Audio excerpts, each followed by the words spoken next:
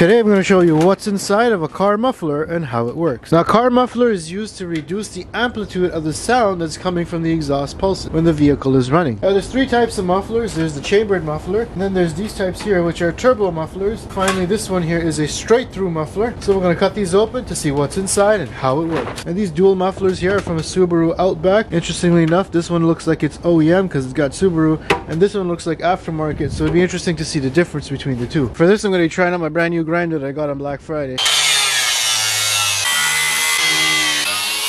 Yeah, so this thing burns through blades a lot faster than my corded one.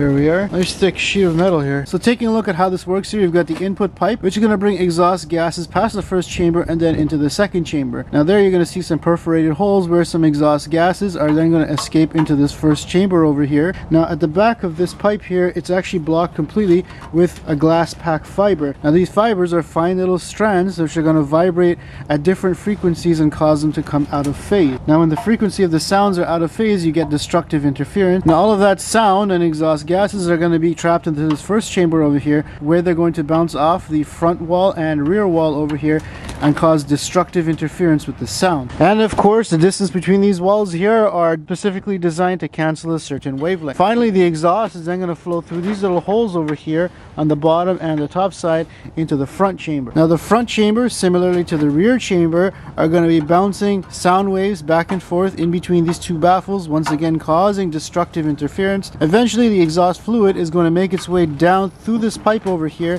and then exit out the tailpipe here at the back. It's actually a pretty unique system that doesn't really have any mechanical moving components that can fail. The only thing that'll happen is, of course, it'll rust out, and that's just due to the water vapor interacting with the steel. A sound wave has a maximum and a minimum, which defines its amplitude, and then it's also got the wavelength, which is from peak to peak, which is defined by the speed of the sound divided by frequency. Now in an ideal scenario, here you've got the wave that's moving along towards the right.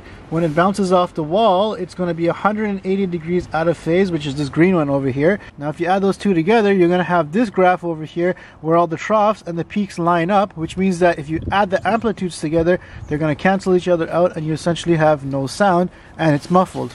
Alright, next up we got the aftermarket version of the same muffler.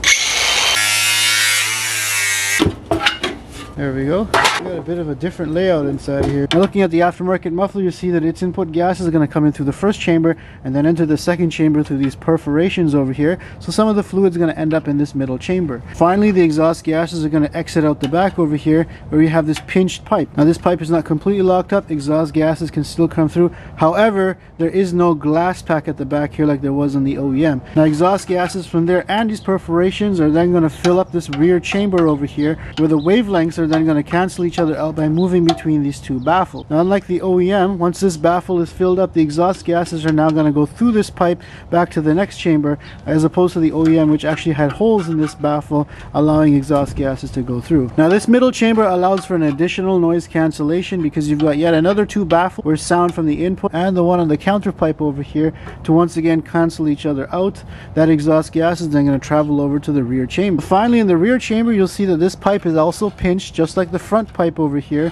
It's not completely locked off, so that's going to allow some exhaust gases to come from there and this perforation over here to fill up this rear chamber. The sound is once again going to bounce from the rear wall to this baffle over here, cancel each other out, and then it's going to go through this pipe over here out to the back. That pipe is then going to travel through these baffles all the way to the rear to exit the tailpipe. Now on paper this might be a better design, however it's going to significantly alter your vehicle's noise characteristics. It's also good that it has double wall here, however the build quality might not be the best because if you see there's a whole pile of rust inside of here that simply isn't there on the OEM, even though this is a lot newer. So here's a good look between the aftermarket and OEM muffler. Now this one doesn't have any brand name stamped on the muffler jacket, so I don't know which brand it is, but it's interesting to see that there's actually more parts in the aftermarket one as opposed to the OEM. You'd think that the aftermarket would probably shortcut something. Now next up on the chopping block is the muffler from my 2011 Toyota Sienna. I did have a couple of pinholes on it, so they decided to change it. Now this is made by Walker Ford Toyota. This is the OEM muffler. I'll tell you, the aftermarket muffler they put on there really makes the van sounds like it's struggling and already has another exhaust leak. If you're like me and you care about a nice smooth quiet ride, OEM is probably the best way to go for muffler replacements. Now this is supposed to be the inlet. I know it looks like it's haphazardly welded on by some backyard mechanic.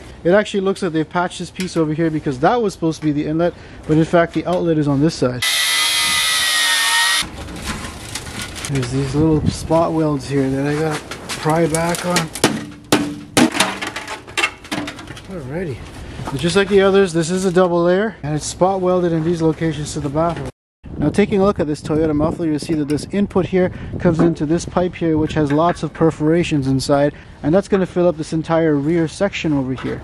Now it's important to know that these here are actually not really baffles, they're just there for structural support. They mostly have big holes in them anyway. Now the rear chamber is going to fill up with exhaust gases, and of course the sound is going to start cancelling each other out as it moves between the rear plate and this middle baffle over here. Now the outlet pipe, which is this one running crossway over here going out this way, has a few little perforations in it itself, so there is a chance that some of that exhaust gases can just take a short circuit and exit straight out the tailpipe. Now the first chamber is now filled with exhaust gases. It's then going to make its way through these perforations here in the baffle itself to fill up the second chamber at the back here. These are going to cause destructive interference as the sound waves battle between these two, and this area fills up with exhaust gases. Now inside of the rear chamber here, you could see we do have the exhaust pipe that's going to start from over here to collect that now muffled exhaust gas and send it down through that pipe over here that runs the length of the muffler out through the tailpipe. Now because these perforations are in line with everything else, there is a chance that some sound waves can actually bounce off the back of the muffler,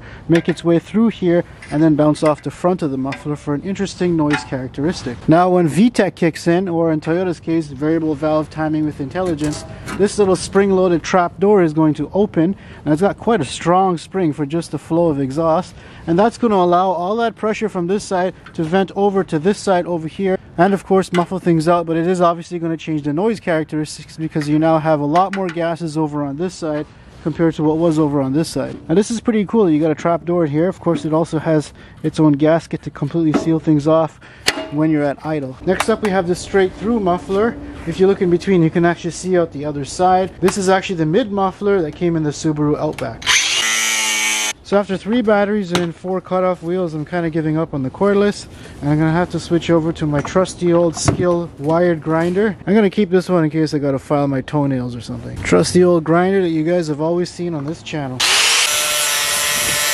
Now I think this has glass fibers inside, and whatever else it has inside, I just hope it's not toxic for me just grinding at it. Oh, it looks like hair. Ew. Okay, this looks scary, and I'm wondering if like a mice or something got in here and created a nest, but this is actually the little glass fibers. Same kind of stuff you'd find in your insulation. It's just all one long piece of fiber that's kind of wrapped up in this sack over here.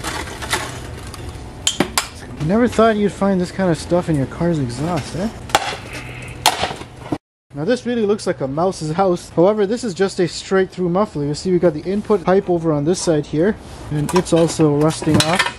And that's going to go to this honeycomb like pipe which goes straight through the muffler out to the back side here. Now most of the exhaust gases can actually flow straight through. There's nothing restricting it, there's no baffles or anything in here. However, this entire honeycomb here is surrounded by this glass fiber material. That's why they call it glass pack. And what this does is when some of the sound and exhaust gases escape through here, those pulses are going to be absorbed by this material here because it's really good at vibrating at those frequencies and cancelling them out. It's really cool how they've made this like one long piece of fiber. Oh my goodness, this looks pretty cool. I don't know if this is cancerous. Let me know in the comments down below if I don't fall ill from this stuff. I don't know how I'm going to dispose of this. Looking over here, you can see this muffler was crumbling.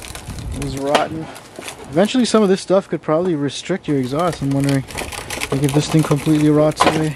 This car had 300,000 kilometers on it, so this is to be expected. And that's a look inside of your car's muffler and how it works. So the next time you start your car, think of all these components and materials that are inside of it, just so you can make it quiet enough so you can get away from your wife on a Saturday night to go hang out with the boys. Make sure you subscribe if you want to see more videos, just like this one.